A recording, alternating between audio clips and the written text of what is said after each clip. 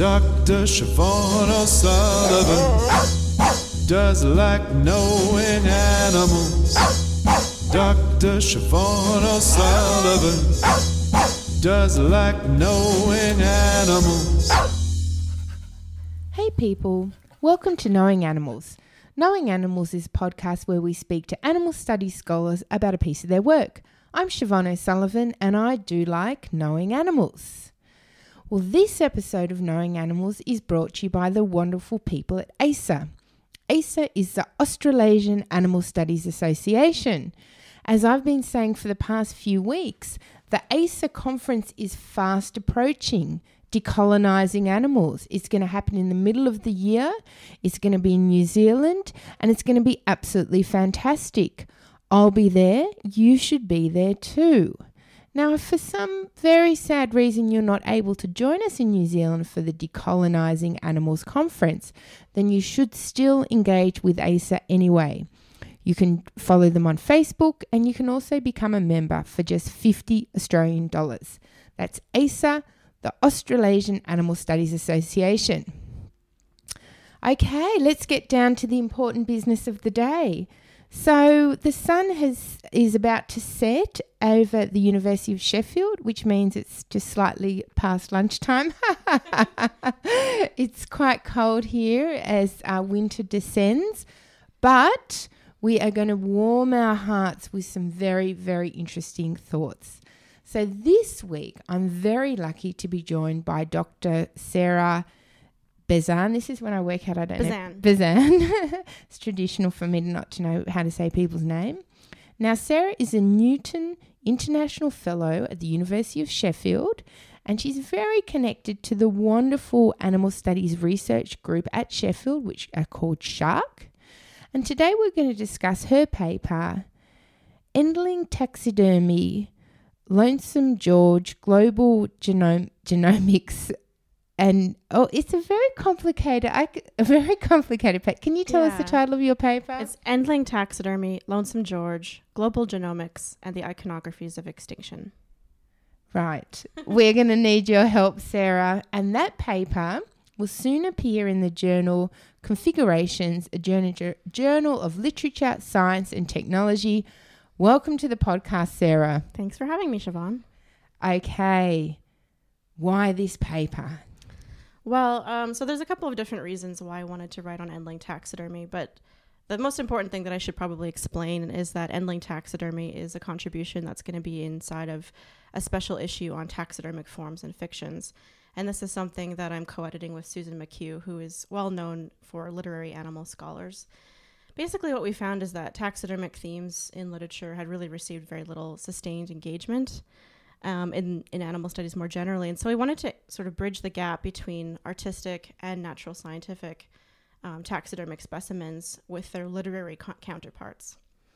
So let me just give you a brief sketch of what has gone on in animal studies to date on taxidermy. That's a good place to start. Please. So, to my estimation, there's about 5 different categories of taxidermy forms that are analyzed in animal studies more generally, and these mostly come out of art historical circles and art historical approaches. So the first one is naturalist taxidermy. So this is the kind of stuff that you would see in the American Museum of Natural History, and it's the subject of Donna Haraway's essay Teddy Bear Patriarchy, and she kind of analyzes sort of the gorillas and the taxidermy specimens by Akeley that appear in the American Museum of Natural History. She basically says that taxidermy in this kind of tradition, the naturalist tradition, is the servant of the real. So it's meant to look realistic. And then another option is reclaimed taxidermy. So Snybjorn's daughter and Wilson's installation project on polar bears is one example, and that's called Nanook, Flat Out and Bluesome, the Cultural Life of Polar Bears.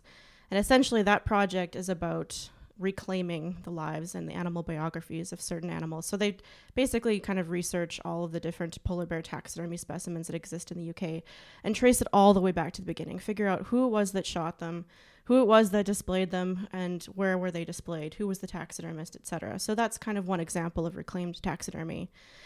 Another example is Samuel Alberti's edited collection called Animal Afterlives. And in that edited collection, there's a number of examples like Maharaja the elephant or Balto the husky, different essays that similarly kind of take the taxidermy form and trace it all the way back to the beginning and figure out what was the animal life that is lost here, what is it that is preserved, and what is it that is lost in these archives. Another example is botch taxidermy. I don't know if you've heard of botch taxidermy before. I have not. There's coffee table books dedicated to botch taxidermy, but essentially it's taxidermy that probably was more popular in the 19th century.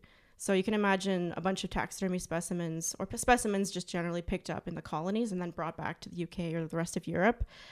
And a taxidermist is sitting down to look at this animal that has actually never been seen by their own eyes. So they're looking at, say, a lion, and they end up reconstructing this taxidermy mount of a lion, but they have no idea what a lion actually would have looked like. So it ends up being this like really poorly executed taxidermy specimen of a lion that looks nothing like a lion. And it's hilarious, a century later. So that's one example. Another example is rogue taxidermy. And so that's a tradition established by the likes of Robert Marbury and Scott Bibas. And these are taxidermy artists that use kind of a pop surrealist aesthetic, and they create these very weird and unconventional sculptures. So one example is a taxidermy sculpture of like a zombified squirrel that's sort of biting into the bloodied human finger. It's a taxidermy specimen that's meant to be very unconventional and kind of unsettle you as a viewer. And then the last category is speculative taxidermy, and this is the subject of Giovanni Alloy's most recent book of the same name. And basically, taxidermy art for Giovanni is very much about seeing how taxidermy might be self-reflexive about its mediation of animal bodies. So one of the arguments that he makes in Speculative Taxidermy, his book, is that this kind of art develops its own tools for questioning our modes of perceiving, constructing, and consuming animals. So that's kind of the sketch of the field so far in terms of art historical approaches to taxidermy. But where do fictional representations of taxidermy fit in, and what do they have to offer? That's kind of the leading question of the special issue. So I'll have to take you back to a moment that I had a couple of months ago, this little story that I had at the Leeds Discovery Centre, which is this kind of weird storeroom here in the UK, and there's probably a number of them like them all over the world, but imagine a storeroom with just like a kind of a hodgepodge of stuff, like rows and rows of botanical specimens in drawers, or racks of 19th century dressing gowns, just kind of a weird assembly of things. And inside of this storeroom was a number of really interesting taxidermy specimens. So there was a bisected chimpanzee, for example. There was a nursery room rocking horse, which actually had it was made of real horse hide, so it actually had like a real mane and tail and everything else. There was a whole assembly line of Nile River crocodile handbags and a matching assembly of Nile River crocodile taxidermy mounts, and these had been confiscated by the UK border agents. So this whole assembly of just really weird things all kind of put together. But what really sort of stopped me in my tracks was this archive of extinct taxidermy specimens that existed in this storeroom. So the museum guide that I was with, she stretched on a pair of these purple medical grade latex gloves, and she spun open this mobile shelving unit to reveal these amazing taxidermy specimens of extinct species. So one of them was the great auk, which is a flightless bird that went extinct in the mid-19th century. And it was kind of sitting right alongside a really sun-bleached diorama of a thylacine, which you might know, being from Australia. Do. It was sort of a carnivorous marsupial from Tasmania that went extinct in the 1930s. So it was really amazing to see these really rare and precious specimens sitting there on the shelf. And the specimen of the great auk in particular really reminded me a lot of this story by H.G. Wells. And the reason it reminded me of it is because the great auk had been, I guess, retired because its right eye had fallen out. So it was looking really derelict. It really, in terms of naturalist taxidermy, the kind that I was talking about before, it wasn't serving as being a servant of the real. It really wasn't representative of what a great auk would have looked like. It was actually made of razor bill skin and like feathers and stuff. So it really wasn't even made of most of what a great auk would be made of. So H.G. Wells, he talks about the secret of taxidermy in his short story. And so you have to kind of imagine the scene is set in this short story with like a taxidermist who is sitting in his chair, and he's somewhere between his first and his fourth glass of whiskey, and he's talking about what the secret of taxidermy is all about. And he essentially starts talking about how the secret of taxidermy is that it's all about forgery and fraudulence. So the great auk in H.G. Wells' story is actually something that is made of grebes feathers, and the great auk eggs are actually made of porcelain. So yeah, the short story kind of shows us that taxidermy is all about fraudulence and duplicity. And that's something that Susan McHugh and I are arguing in the special issue, is that taxidermic fictions are very much about this fraudulence and duplicity. So in art historical circles, taxidermy seems to be very much about this play on authenticity and the realism of it. But we argue that there's this kind of hiddenness that's already built into taxidermic forms. And really, I mean, the meaning of animal hide is, just to hide or to secret, to conceal, to hide away somewhere. So in literary taxidermy, there's no actual animal, but rather it's a representation of a representation. So taxidermy itself is a representation. So literary taxidermy kind of adds on to that doubledness, that doubled quality. So there's this doubledness, as I say, there's a fraudulence, a hiddenness, kind of a secret that is built into taxidermic fictions. So, for example, if Alloy argues that speculative taxidermy is speculative because it is self-reflexive, because it has sort of this like self-awareness of the mediation of animal bodies, then taxidermic fictions is just doubly so. It's a kind of way of thinking about how taxidermic fictions might offer an amplified scope of analysis that really helps us understand how and why animal bodies are being mediated in this way. And the other thing that we say is that in this scope of analysis, it's also kind of becoming very sticky. Taxidermic fictions are sticky because they start kind of picking up all the other histories that they're embedded in. So colonial history, stories of gendered and sexual violence, racial injustice, other issues like extinction and genocide, for example. So these kinds of taxidermic fictions can offer us a lot. And my essay on Endling Taxidermy really responds specifically to extinction, and particularly its visibilities and invisibilities, what it is that we can see and not see at this particular moment when we have so many species disappearing around us all the time. So essentially what I did was I ended up going to the Galapagos Islands this past summer, and I visited the Charles Darwin Research Station, and I was really interested in the Endling Taxidermy of Lonesome George. Have you heard of Lonesome George before? I've not, Sarah. No? I'm sorry. No, that's but okay. Please educate me. No, I will. So Lonesome George, he was the last Pinta Island tortoise. So he went extinct on June 24th, 2012. And it created this huge eruption of sadness in his native Ecuador and really worldwide. But the display that you can actually see at the Charles Darwin Research Station on Santa Cruz Island in the Galapagos, I think is a little bit disappointing in some ways. It kind of erases the history of the species, and I think my critique in the essay is that it kind of fails to fully sketch out why the species went extinct and how the human figures into all of that. And there's a few narrative threads that go along with it. And so the very first thing that I say in the opening of the essay is it kind of begins with Kurt Vonnegut's novel Galapagos. And so this is like another opportunity for me to connect taxidermic fictions with taxidermic forms. But essentially, Vonnegut's novel is all about a bunch of humans who are going extinct, essentially. So it's kind of a way of thinking about a group of humans that are becoming endlings, the last of their species. And have you heard of the term endling before? Do you know what, Sarah? I am so ignorant and naive in relation to everything. No, I've not heard that term, but I think it's a great term, and I'm very, very pleased for you to, help bring it into my vocabulary. Well, that's the whole point of the essay, is to kind of bring more visibility to the category of Endling taxidermy. And to be quite honest with you, I'd never heard of Endling before like July, like literally when I was writing this essay. That makes me feel better. So yeah, an Endling is essentially the last individual of a species. And so what I was interested in is how species extinction is made visible or invisible through the Endling, this figure that is being preserved and represented and posed for posterity. But what I learned about this, it's actually a really fascinating story, the whole history of the Pinta Island tortoise and how it came to be extinct. And so you have to kind of start, I'm not really sure where to start actually, because you could start with like the line of originals that came over from South America, sort of the original tortoises that made their way over to the Galapagos Islands when they were newly formed volcanic islands.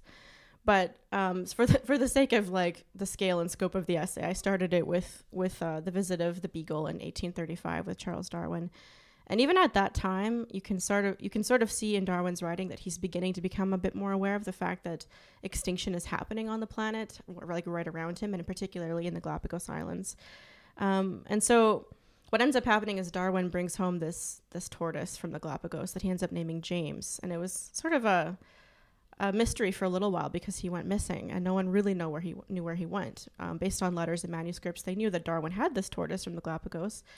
And they knew that he had died and been taxidermied, but no one knew where he went. But a few years ago, he was found in the London Museum of Natural History. So this is kind of like a bit of history that's really interesting, right?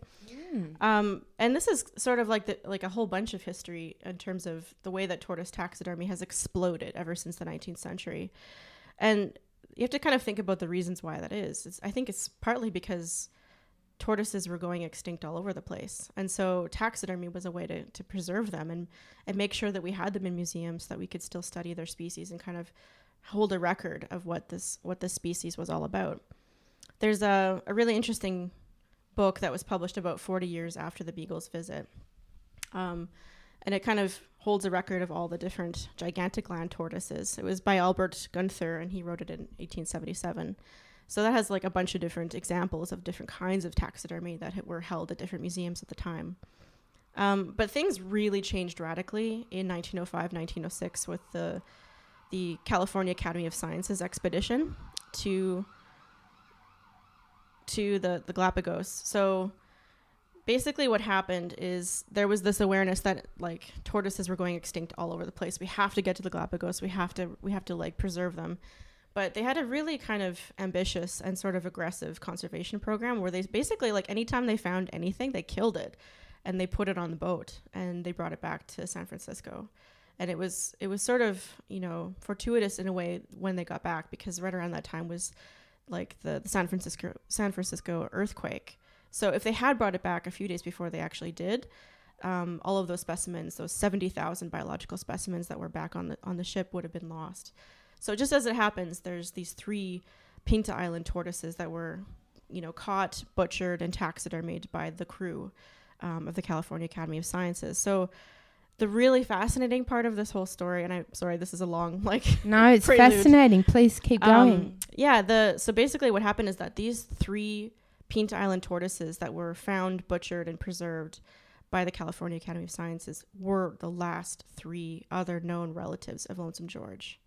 So it's kind of amazing to me that this has happened. You have these three specimens that are now sitting in the California Academy of Sciences, and they're now a repository for DNA sort of genetic analysis and genomic analysis. So the next part of the story is that Gisela Cacon, who is a Yale University researcher, she started kind of working with these 3 specimens that were at the California Academy of Sciences and trying to like build a history of the group.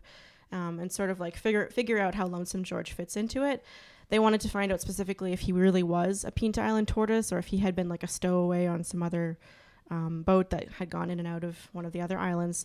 But they did find out that he was a Pinta Island tortoise and that he was directly related to these 3 other tortoises. But the question for me was like, what does an endling mean? Because those three tortoises that were preserved in the Academy of Sciences, they were all male. So essentially the line was extinct. It was functionally extinct at that point. And so the way that we sort of, at least in conservation biology, but also just in the public imagination, the way that we think about extinction really we need to be precise about how we think about it.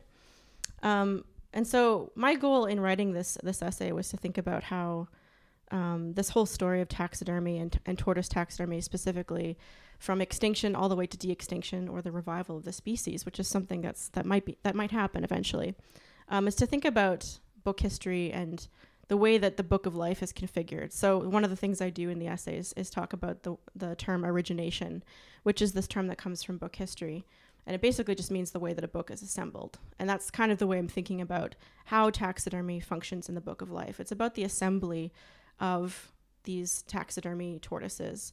And taxidermy itself just kind of means the arrangement of skin. And if origination more or less means the arrangement and order of a book, then you have these like very similar sets of terminology. And so they kind of work really well together. But the thing that I found really fascinating about the Endling, and actually really sad about the Endling, is that it's always alone. And so you might want to think about this in relation to an analysis of the firsts and the lasts. So you have Dolly, who is like the clone sheep, the global icon of genetic engineering. And she is sort of always by herself if you look at a lot of these images of her. But one thing that Susan McHugh points out in one of her articles is that there's been like a whole succession, a whole line of failed and deformed and, executed like failures of the clone that existed before Dolly. And those never really enter into the visual record. And so how does the Endling function in relation to Dolly the clone? Well, if you go to the Edinburgh Museum, you see Dolly, who she's sort of taxidermied now, and she's on this rotating podium, and she's kind of like spinning around, and she's got a bit of grass strewn on around the bottom, but she's by herself. And so the argument that I'm making is that similar to Lonesome George, who is displayed all by himself in the Hall of Hope at the Charles Darwin Research Station, similarly, Dolly the sheep is also by herself. And so the problem with that is that reality and the way that we think about mass extinction and about the reproduction of extinct species, or just any species in general, is that they're fashioned around their metonymic status. And a metonym really is just like a stand-in for the whole. So if Dolly is the stand-in for the whole of genomic experimentation, then similarly Lonesome George is the stand-in for the rest of his species. But that puts a tremendous amount of pressure on a single individual animal to represent the whole of their species. So my argument in this essay is to say that their iconic bodies are standing in for the whole of past, present, and future species lines, and that they're basically crushed under the weight of their own metonymic function. It's too much. So essentially, I mean, this whole story shows us that there's a way in which that we're seeing species extinction through the lens of the Endling and the Endling taxidermy. And what does the Endling taxidermy specimen allow us to see or not see about this? Wow, fascinating. Well, thank you so much, Sarah. That was just amazing. So, thinking about taxidermy more generally, have you had time to pause and think about what it might say about the human-non-human relationship? Well, I think it certainly shows that we have a desire to capture and display animals. But, I mean, it's really particular about, there's narratives built into the way that we build in taxidermy, because taxidermy is a kind of narrative art in and of itself. You are reconstructing an animal through its body to tell a story about its relationship to its environment, or its relationship to other individuals in its own family or its own species lines. It's telling a lot actually about our human-animal relationships. And for the most part, I would say that and I think maybe this particular claim is one that would align with Giovanni Alloway's in speculative taxidermy. But I would say like the vast majority of taxidermy really is about the carnal desire for representing the taxidermy animal in the way that we want to see it. And it's not a lot about actually capturing and respecting the life of that individual animal. And Jane Desmond actually writes a lot about this too, that, there's sort of a uniqueness and authenticity that's associated with naturalist taxidermy in particular, because the taxidermy specimen is supposed to stand in for its exemplary, uniqueness. So, that deer, but it also stands in for the whole of its species, like deer more generally. So I think it shows that we attempt to mediate animal bodies so that we can tell a narrative about our relationship to animals and their environment. I know somebody who has a fondness for taking photos of what she considers to be weird-looking taxidermied animals and posting them online. I always found it very offensive. It did nothing for me. I didn't find it funny or interesting. I found it very disrespectful. But I don't know, am I reading it in the wrong way, or is that perhaps...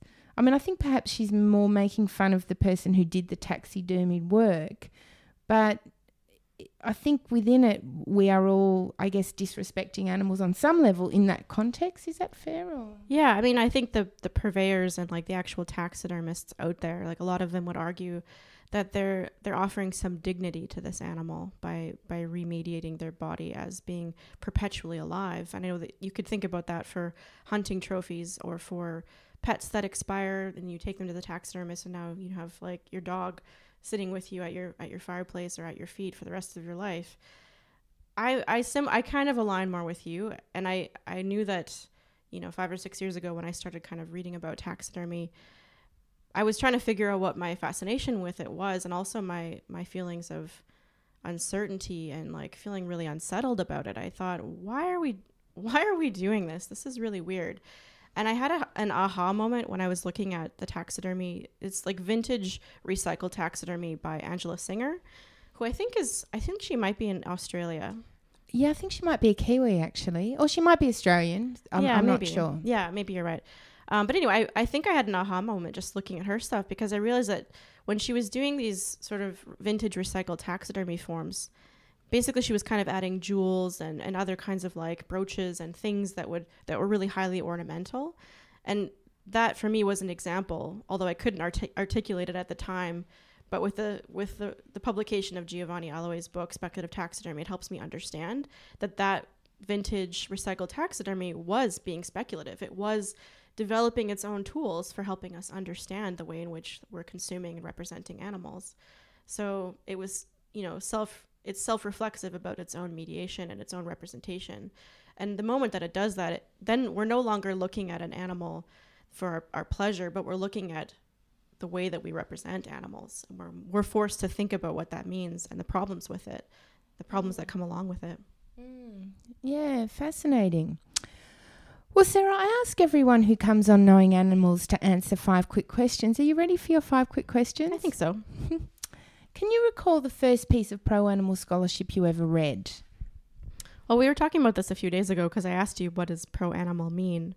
And I'm not sure exactly if the very first piece of animal studies work that I read was actually pro-animal, but it was Jacques Derrida's The Animal That Therefore I Am, which is, I'm sure, a piece that a lot of animal studies scholars end up reading when they first get started. And I think for him, in some ways, I don't know that he's really actually all that interested in animals in a way. Like, he's really more interested in thinking about the human and language. But for me, that was the first time I started thinking about what being human might be and what might it mean to be a human animal. Wonderful. Can you recall the first piece of pro-animal scholarship you ever wrote? Yes. So, if you can probably tell already, I'm fascinated by dead, dying, decomposing animals in literature and film. And so the very first piece of pro-animal scholarship I wrote was an article that I published in the Journal for Critical Animal Studies in 2011. And it sort of was my attempt to sketch out an animal thanatology. And the reason I was interested in that was because I sort of felt like there was a way in which the life-death distinction and the human-animal divide were intersecting in really interesting ways. So the article ended up being kind of a rumination on that problem. Fantastic. If you had to name one animal studies scholar who's had a big impact on you, who would it be? It's really hard to narrow that down, but sometimes you read a book in your life and it just kind of comes along at the very right moment and you're just irredeemably changed forever. For me, that book was Nicole Shukin's Animal Capital. I absolutely love that book. I think it was just the thing that I needed to read at that particular moment in my academic journey. And I still really admire it for its academic rigor and for its sort of long-standing contribution to the field. Wonderful. So what's the most important thing academics can do for animals? Well, I think as a researcher and a teacher, the times when I've been teaching classes, it's really been about challenging the narrative of human exceptionalism. And I think the more that we talk about animals and the more we disseminate our research outside of the ivory tower of the academy, the better our lives are going to be and the better the lives of animals are going to be too. Wonderful. So if you had the power to change one thing about the human-non-human animal relationship, what would it be? So this is my weird contribution that I was making in my dissertation, which I defended last year. And that's in terms of thinking about how we change the human-animal relationship in terms of death and decomposition. And so the one way I'd really like to change the relationship between the human and animal relationship is to think about the funeral industry a little bit differently. So I've been thinking a lot about natural burial initiatives. So you have Coejo, which is like the natural burial initiative around a mushroom burial shroud. So it kind of like has these little mushroom spores built into the shroud, and it kind of helps the body to decay and decompose and allow it to be a part of its environment. And there's a bunch of other examples. There's Katrina Spade's urban compost renewal system. And there's also the tree burial pod initiative. I think that came out of Italy. So there's all these different natural burial initiatives that I think reimagine a relationship between the human and the animal in a really productive way. And I think the reason that's productive is because it kind of unravels this idea that the human is exceptional, and that we are somehow, that we should be put into a coffin and, sort of like hermetically sealed from the rest of the world once we die. That seems really silly to me. And so I think of death and decomposition as kind of a creative threshold, that maybe when we die, we can make a contribution to our environments and to the animals around us and let them eat us. I know that's really weird, but that's my thought. Yeah, it's fascinating. I mean, I think that relates to why I found this person posting all these taxidermy pictures so offensive. I mean, presumably what you don't want is for us to get you taxidermied and then sit you around the house for the rest of our lives. No, that's weird. How can people find out more about your work? Oh, yeah. So you can find me on Twitter at Sarah Bezan, and you can also go to my website for a list of publications, and that's just sarahbezan.com. Wonderful. Well, Sarah, thank you so much. And thank you to the listeners for joining us for Knowing Animals, the podcast where we talk to animal studies scholars about their work. You can follow us on Twitter at knowing_animals, or you can follow me at SO_S. We also have a Facebook page, an Instagram account, and importantly, reviews at iTunes are very much appreciated. They make it easier for other people to find us. I'm Siobhan O'Sullivan, and I do like knowing animals.